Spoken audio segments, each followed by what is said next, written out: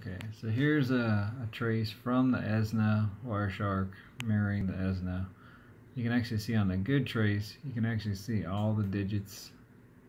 This is different than the originating side because this is the signaling and the RTP. So if I get to the top here, you can see the call coming from my cell to the pilot number of ESNA.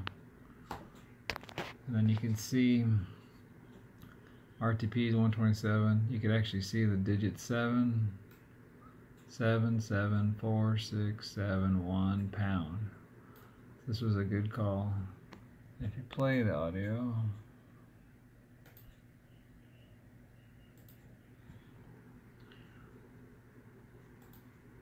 and the QS tagging is surviving. I can see. Thanks for calling our unified communication system.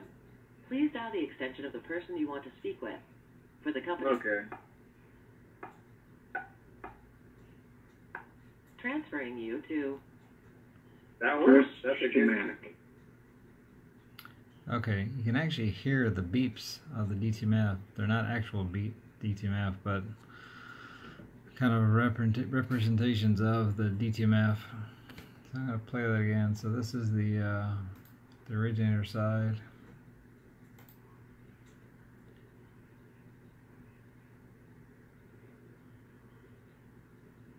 Okay.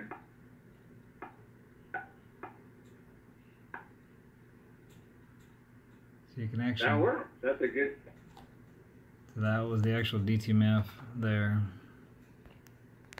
Okay, so now here's a bad call. Same thing, you can see the digits making it to the ESNA, but obviously their detector is not detecting it. You can actually see the thing won't move over.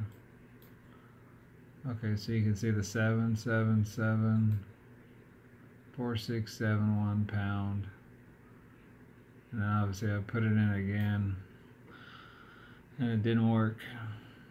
So let's play that one.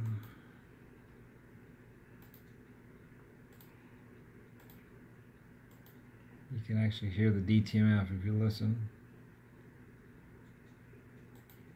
Thanks for calling our unified Yep. Hello?